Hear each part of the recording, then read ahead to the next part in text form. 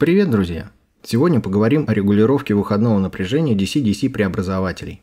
Конечно же, хочется получить плавную регулировку, управляемую микроконтроллером по какому-нибудь цифровому интерфейсу.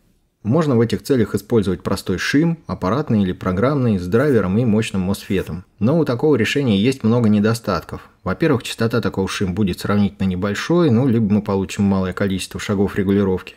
Например, при частоте микроконтроллера 10 МГц для частоты шим 500 кГц мы получим всего 20 шагов, что, конечно же, маловато.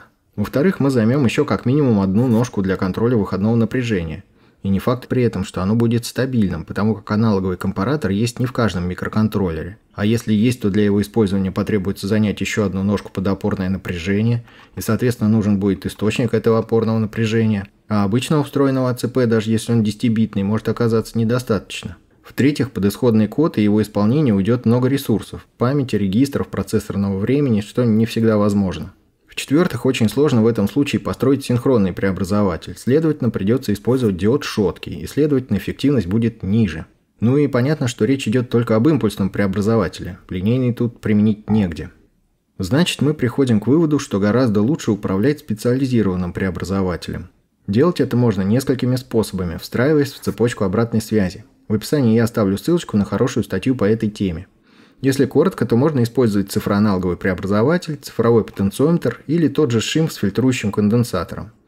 Я пробовал первый вариант с ЦАПом, и мне он категорически не понравился. Там много всяких ограничений, нюансов. В общем, у нас тут расслабленный и душевный неокр, а не олимпиада по физике. Третий вариант с шим выглядит совсем убого, отметаем его сразу. А вот история с цифровым потенциометром вполне себе интересная, на ней и остановимся. Штуки эти, цифровые потенциометры, они же дигипоты. Правильно, наверное, диджипод, но мне больше нравится первый вариант.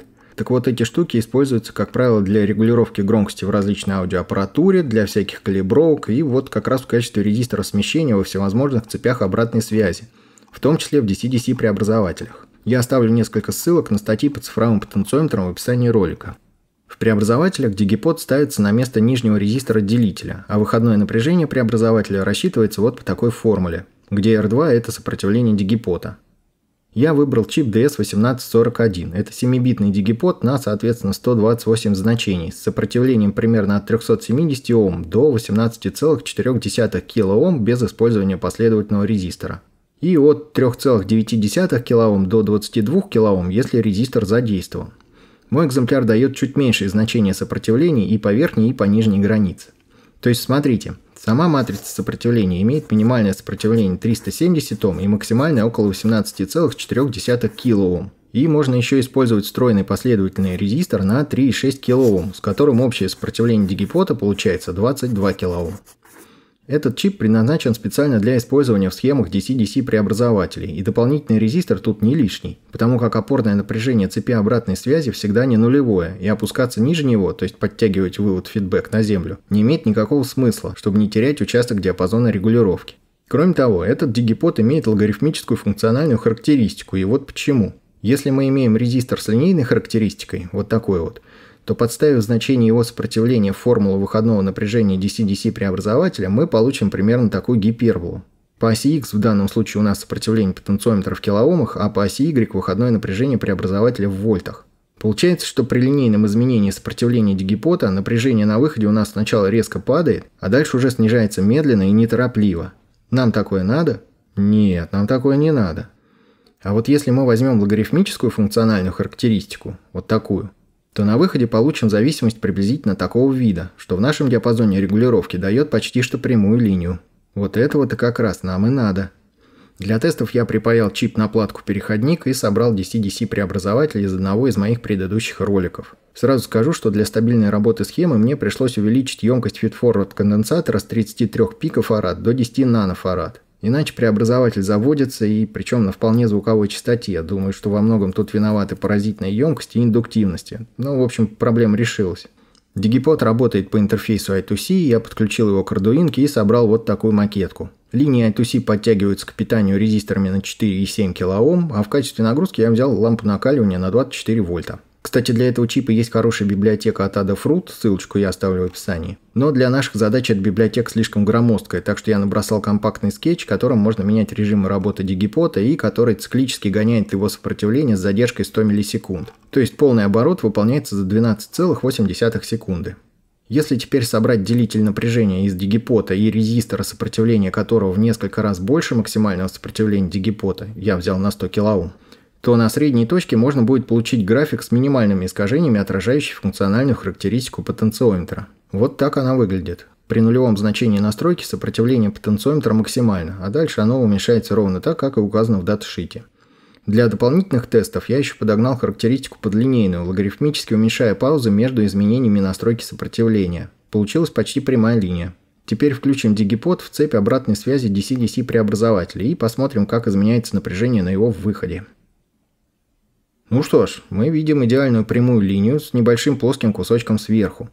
Этот преобразователь упирается в напряжение питания и полностью передает его на выход. Для тех, кто не видел мой ролик про этот DC-DC-преобразователь, поясню, что он умеет в 100% duty cycle. То есть может непрерывно открывать верхний MOSFET и подавать напряжение со входа на выход почти без потерь. И по секрету вам скажу, пока я с ним экспериментировал, я внезапно обнаружил, что в нем есть защита от переполюсовки. Во всяком случае, мой экземпляр пережил такой конфуз нормально. Вот мы и получили линейно регулируемый источник напряжения, управляемый по цифровому интерфейсу I2C. Если поменять функциональную характеристику потенциометра на псевдолинейную, то само собой на выходе преобразователя мы получим вот такую гиперболу. Возможно, для каких-то задач именно этот вариант и подойдет, тогда лучше сразу использовать линейный потенциометр. Так, это мы изучили один из нескольких режимов работы дигипота, а именно прямое управление сопротивлением по I2C.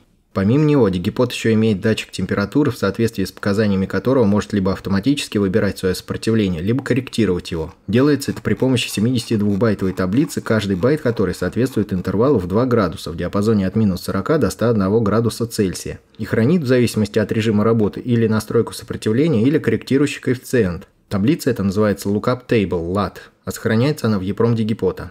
Я сейчас запрограммировал ее на полное изменение от 0 до 127 в диапазоне от 20 до 40 градусов, так же, как я делал в ролике про контроллер вентилятора на 10-й тинке. Но только там у меня получилось 400 шагов регулировки, а тут их всего 10.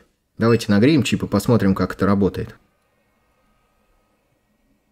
Ну, то есть вполне можно использовать один этот чип для управления температурой чего-либо без всяких микроконтроллеров. И это, надо сказать, круто, несмотря на то, что тут всего 10 шагов регулировки.